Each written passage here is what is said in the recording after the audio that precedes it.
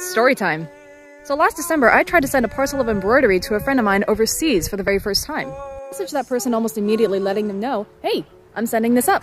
This parcel in particular included a lot of hand-stitched embroidery by yours truly. Some of it was some of my best work.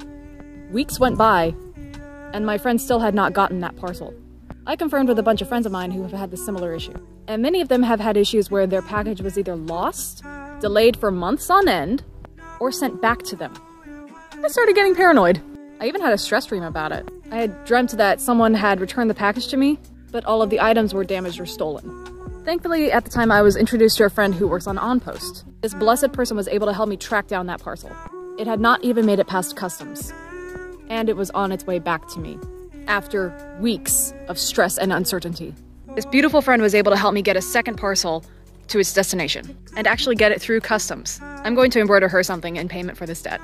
And just last week, guess what was waiting for me when I got home? My first parcel! I was so relieved that nothing was stolen or damaged, like in my stress dream. I am sending this parcel out again, because I want this person to get their embroidery. Special thanks to my friends on here who were so helpful and supportive in this matter. And customs, get your shit together. You don't know if someone could be sending something to their family members overseas, and you're disregarding it because it's not worth $50 or more?